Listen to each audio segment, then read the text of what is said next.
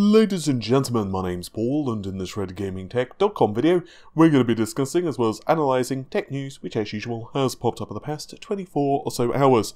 I hope you're all having an amazing day. We're going to be kicking this video off with news of AMD and the RX 5500 XT graphics cards.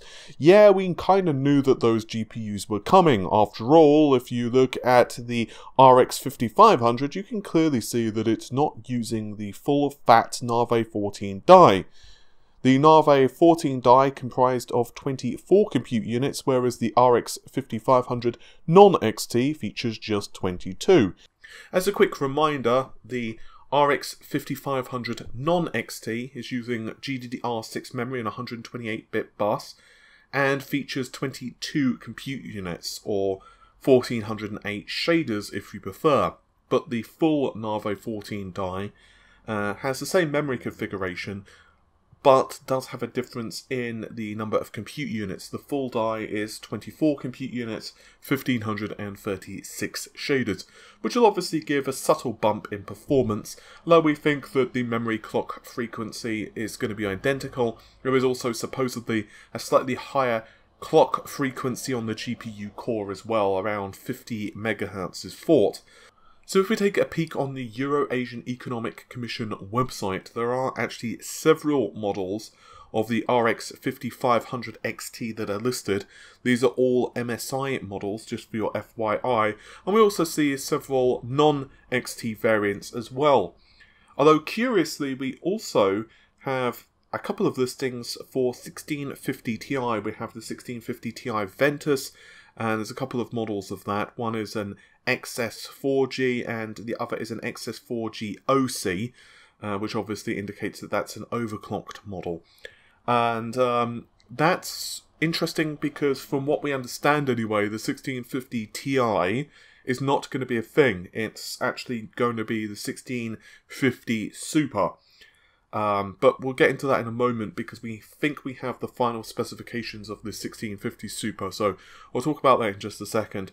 I'm pretty damn certain that we will see the 5500 XT launch because it makes no sense for them not to, given, I know I'm repeating myself here, that we have the full Navi 14 die which is not being used with the 5500. So for AMD to not make use of those fully functioning cores would just be absolutely bonkers. It wouldn't make any sense. So yeah, I think that the cards are going to be quite interesting and obviously going to be quite competitive given what we know about the performance of the 5500 non-XT. And now I'm going to shift gears. I'm not doing things alphabetically as normal. I generally tend to go through a piece of news alphabetically according to the company for those who are new to the channel.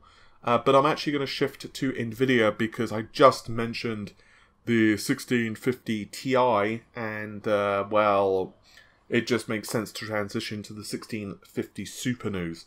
According to videocards.com, the performance of these cards is actually going to be a little better than what we anticipated.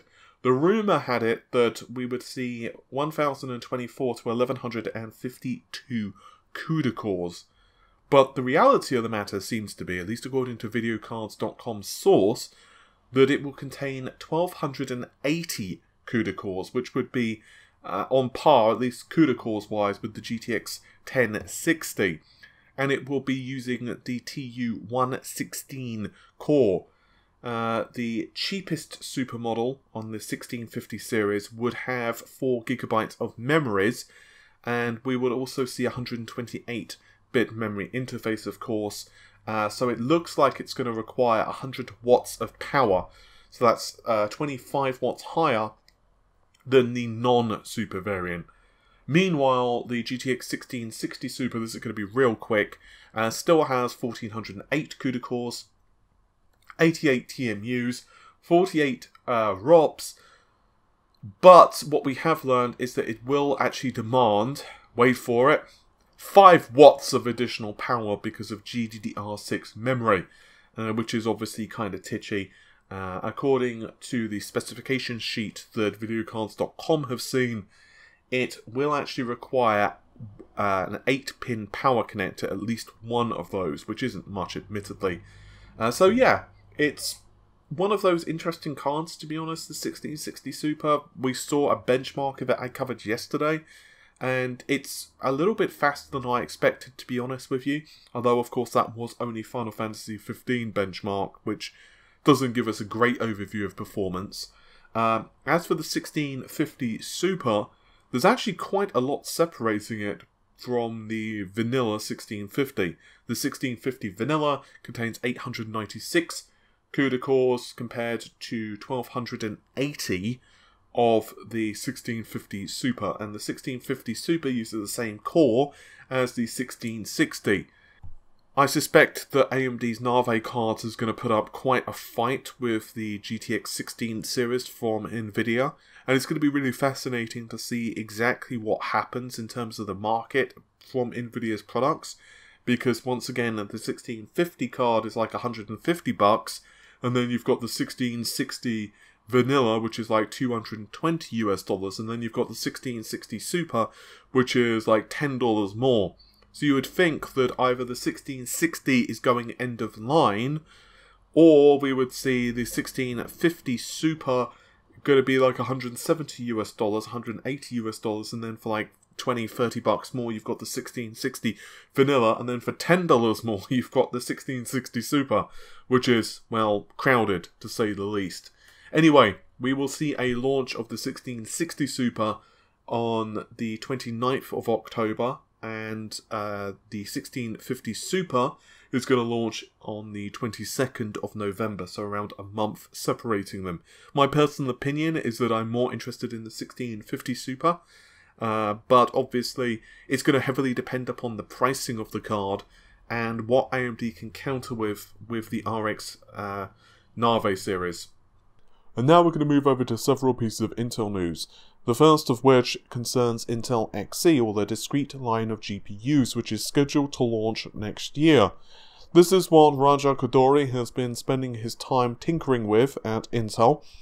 And while Intel have attempted to launch discrete graphics card in the past, i.e. Larrabee, it has never actually come to a finished product that has appeared on store shelves. Well, Intel Xe looks like it's going to be very different. And we actually have engineering samples that have started to creep up in the wild, plus several announcements from Intel themselves. There are a couple of actual entries on the Euroasian Economic Commission for Intel. I'm going to start with the CPU side things first. We actually have a Comet-like processor, and it is an 8-core CPU, so that's not super exciting. We know, of course, they are in the wild. But, by the way, credit to Momomo on Twitter for this discovery, as well as the discovery of another entry on the EAE Union website, and that is of the discrete graphics. This is DG1 external FRD1 accessories kit. So obviously this is a development kit, and once again is labelled DG1, which is quite important because we actually have some inkling of what DG1 is, thanks to a driver which Intel accidentally put online for a little bit, although it was swiftly pulled off the internets, and Intel attempted to scrub all references to the driver, and it seems like DG1 is a lower power variant of Intel's upcoming Xe line of cards, so it is not going to be like the 512 execution unit variant, as according to this list it says IDG1 LP Dev, and that would most likely indicate low power, of course, and then you've got several which are denoted as HP, which we can assume is either high performance or high power. But wait, there's more! Chris Hook, who is of course the marketing chap over at Intel Graphics, also tweeted, just 2 words, but they're very telling, "It's alive!" with an exclamation mark. Obviously this indicates that the GPU is, well, alive!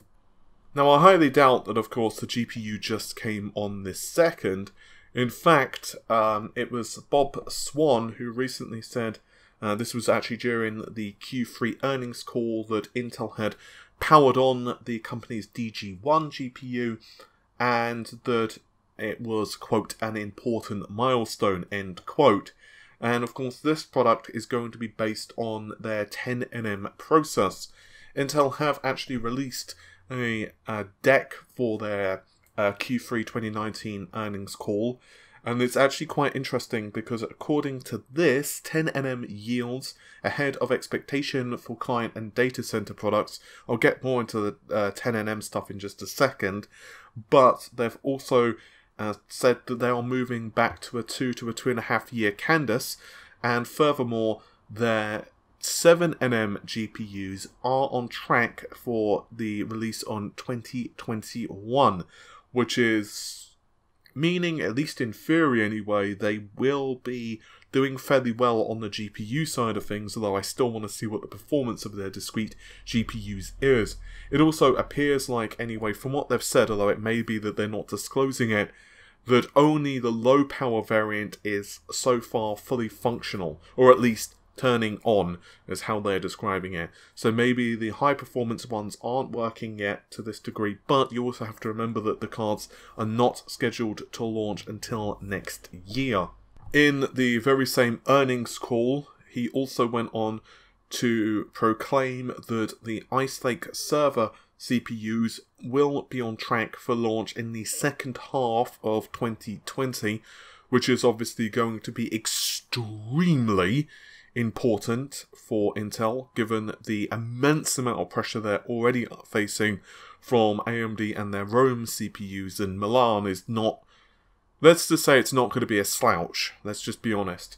So for them to release Ice Lake is going to be extremely imperative, but they also said that the 10nm products that they are planning to release include things such as AI inference accelerators, SoCs, which are for 5G, Xeon CPUs, network, and once again they're pushing the fact that they are launching a discrete GPU. But of course what is missing there is any mention of desktop 10nm. And lastly, while I'm on the subject of Intel, Intel have increased the 14nm wafers by 25% this year, but are also planning to increase the production of 14nm by an additional 25% next year, and this is also combined with another 25% for 10nm as well. According to Bob Swan, he said that there has been a shortage of 14nm production capacity. We've kind of known about that and discussed that a few times in the past. And he has noted that we're, quote, letting our customers down and they are expecting more from us, end quote. With any luck, you've enjoyed the video. If you did, then drop a like on it because, of course, it helps us out a ton. And also get subscribed to the channel and click the bell icon as well, because in the land of YouTube, well, subscribing is now just not enough. But I'm going to let you all go and have an amazing day. Take care of yourselves. Bye for now.